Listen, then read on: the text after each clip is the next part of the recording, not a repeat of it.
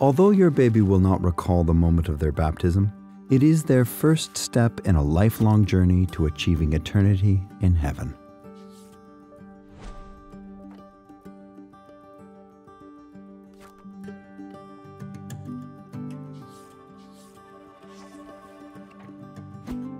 Satan and his army of demons stand ready to thwart your child's progress. Throughout their life, evil will challenge their innocence, and temptations to sin will test their purity. In the rite of baptism, the Holy Spirit does the heavy lifting. But now it is up to you, as parents, to teach your children right and wrong, and to raise them to know and practice the Catholic faith. God has placed His sacred trust in you, and He has tasked you with raising your children as dwelling places for His presence on earth. Your children will not learn morality through textbooks and classes. They will learn it from the living witnesses of their parents. Indeed, your child's progress in the spiritual life will hinge upon your progress in the spiritual life.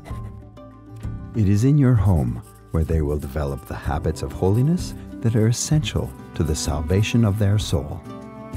Adam and Eve walked in holiness in the presence of God before they sinned. Our entire life is a journey back to that state of perfect unity with God.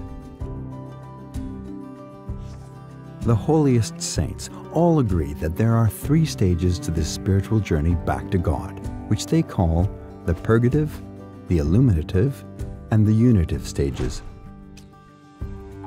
In the first stage, the purgative, we are purged of our attractions to sin. Our disordered passions and evil inclinations can be conquered, so we can more easily overcome temptations and exercise the virtue of charity. Our continuous failures cultivate in us the most important virtue, humility, which helps us to become aware of our weaknesses as well as our dependence on the grace of God. It may take most of our life to progress through the purgative stage, and we can do so only through a daily prayer regimen, especially through meditation or mental prayer. Without prayer, we stand hopeless against the temptations of the devil. St. Alphonsus Liguori said, "It is impossible for him who neglects meditation to live without sin." St. Teresa of Avila added, "He who neglects mental prayer needs not a devil to carry him to hell, but he brings himself there with his own hands." It is a lifelong battle, but the good news is that progress builds upon progress, as God's grace elevates nature. As we become more holy, we become more naturally attracted to the good and repulsed by the bad. You can begin your prayer life with 15 minutes each day in meditation. You can break it into 4 steps. First, take a moment to reflect on the reality that God is near you and with you, and He is pleased that you are offering this time to Him. Second, slowly read a spiritual text, perhaps the Gospel that is being read in Mass around the world that day. Or read St. Francis de Sales' Introduction to the Devout Life or Thomas à Kempis' The Imitation of Christ. And don't just read, meditate on the text. Read it slowly, reflect on it, and apply the text to your life. Reread the text slowly many times. Third, offer God acts of love and thanksgiving. Ask Him for a certain grace to conquer a particular sin, or to grow in a certain virtue. Then make a concrete resolution to do a specific good, or avoid a certain sin during the day. Finally, conclude briefly by thanking God for the time of meditation and asking Him to bless your day and your resolutions. Prayer will transform you, and mental prayer is essential to progressing through the purgative state. Over time, you'll find yourself more naturally conforming your will to the will of God. The second stage of spiritual growth is the illuminative stage.